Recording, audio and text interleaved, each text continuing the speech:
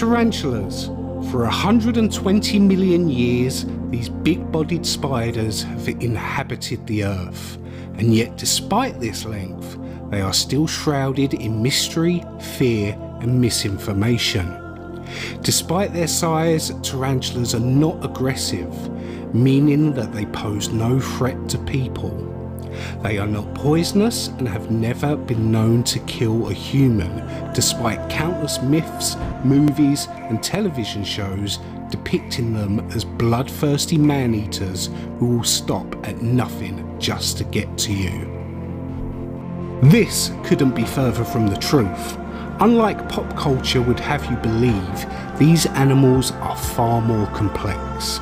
They are shy, reclusive, and prefer to live solitary lives well away from human interaction, which unfortunately, due to our ever-expanding population numbers and the need for more homes in towns and cities, encounters with wild tarantulas are becoming more frequent and more common. Our need for larger living spaces is leaving them without a habitat, less food resources, and dwindling numbers of more and more species in their natural environment.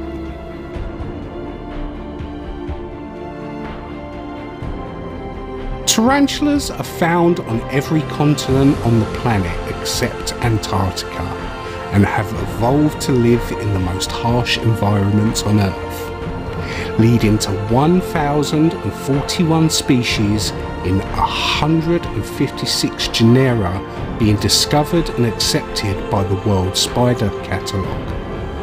As more and more people become fascinated with these amazing creatures, this number grows, paving the way for more opportunities for scientific research and understanding of these eight-legged survival specialists. People tend to think a spider's primary defense is a bite, injecting potent venom leading to their untimely death. But this is just a myth. When dealing with tarantulas, it's important to acknowledge whether the species is New World, meaning a species found in the Americas, or an Old World, found on the eastern side of the globe. Both have different defense mechanisms, but a bite is always a last resort. A New World's primary defense, besides a quick getaway, are tiny bristles normally found on the epiphyseoma, the abdomen to you and me.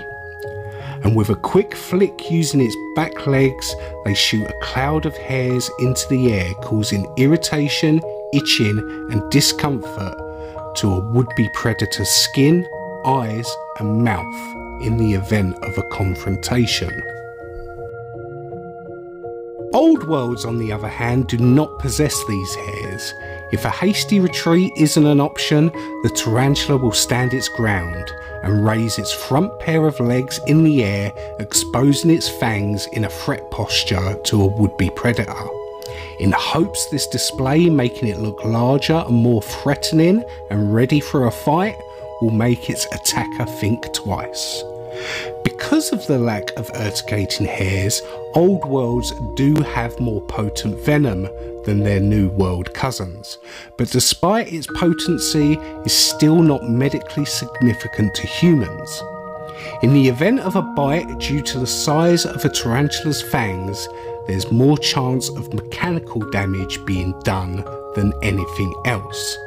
The side effects of any venom reported have been cramps, nausea, headaches, tingling, pain and discomfort in the bite area, but has never ended in a fatality. Because of this reason, handling of these animals is highly discouraged in the tarantula keeping hobby and should only be done for veterinary purposes or during cases of scientific study, not only for your safety but the safety of the tarantula. Tarantulas have a surprisingly fragile body despite its bulky and solid appearance. One small fall due to a lack of focus or the tarantula feeling threatened and fleeing could result in physical damage to the tarantula, resulting in serious injury or even death of the spider. Another amazing thing about tarantulas is lifespan. They are very long-lived animals. Even though females outlive males by a considerable amount of time, males on average mature out and are sexually mature in around 3 years for most species. But females, on the other hand, have been reported to live up to 40 years, which is something to think about if you're considering keeping one in captivity.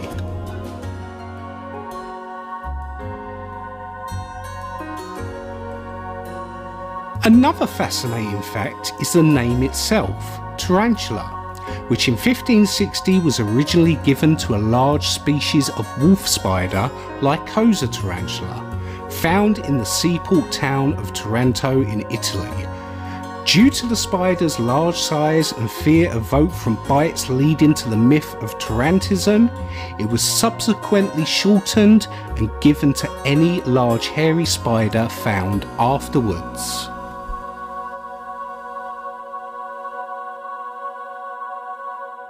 Tarantula's size can vary wildly depending on location and species. From front right leg to rear left leg, tarantulas on average range from 4.5 to 11 inches, 11.4 to 28 centimeters in length, and they can weigh from 1 to 3 ounces, which is 28.3 to 85 grams. But more recently, much smaller species like Taplochenia celadonia have been discovered. The exact diet of a tarantula in the wild depends on the variety of tarantula and what food is available. However, these hunters will generally feed on insects. They may also eat other smaller spiders and will even consume animals like frogs, toads, and small lizards. Certain species have been reported to catch and eat birds, but evidence of this is yet to be captured and documented, meaning these animals have a wide and varied diet in the wild. Tarantulas can be categorized into 3 types. Terrestrial, from the Latin word terra meaning earth, live on the ground, under rocks, fallen trees, and any other crack or crevice they may find. Arboreal, which means tree-dwelling tarantulas, can be found living in scrub brush, in trees, in hollows, or between the leaves of bromeliad-type flora. Arboreal species are less robust than their ground-dwelling counterparts. And lastly, fossorial tarantulas are burrowing species known for digging deep tunnels and living their entire lives underground. Each one of these lifestyles leads to different challenges that these animals have expertly evolved to deal with in their own way, which is truly remarkable.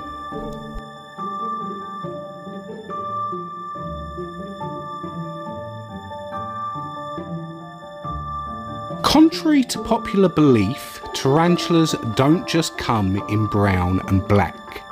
These large hairy spiders can also display wonderful hues of blue, green, purple and red.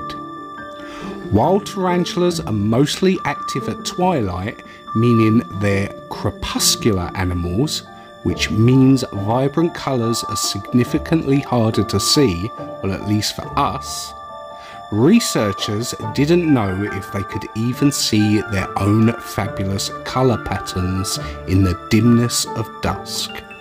Now, however, a new study suggests that tarantulas can see colours just fine and may play a huge part in how these animals distinguish a predator from a potential mate or even food. Which also means this animal's eyesight is much better than we first thought. Tarantulas, like all spiders, have 2 main body parts plus a set of appendages. The 2 main body parts are called the prosoma, which is often described as a combination of the spider's head and chest, and the epiphyseoma, which is often described as the tarantula's abdomen, although it also contains their lungs and heart. Most of the appendages are attached to the prosoma. The appendages attached to the prosoma include all 8 of the spider's legs, plus the pedipalps and the chelicerae. The legs of the tarantula have retractable claws that assist the tarantula with climbing and adhering to surfaces. The pedipalps are feelers that assist with moving and eating. They look like an additional pair of shorter legs, sometimes making it appear a tarantula has 10 legs. Between the pedipalps are the chelicerae, which have fangs at the end.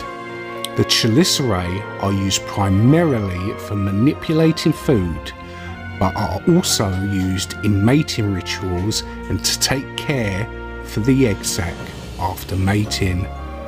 The only appendages attached to the epiphyseoma are the spinnerets, which the tarantula uses to spin silk. Also, a tarantula has several different types of bristles. The bristles are what give tarantulas a hairy appearance, but they are not made of the same material as hair. One type of bristle is the setae, which have a hair or spine-like appearance. These bristles are sensory organs that allow them to feel vibrations, detect chemicals in the air, and sense the direction of wind. The second type of bristles are the scopulae, which are a dense network of bristles at the end of the tarantula's legs, which allow it to stick to surfaces. The strength of these bristles could theoretically allow a tarantula to support an object that weighed over 150 times as much as the tarantula itself. One interesting type of bristles belonging to only some species is known as the plumose or stridulating bristles, which the tarantula can rub together to make a hissing sound when threatened.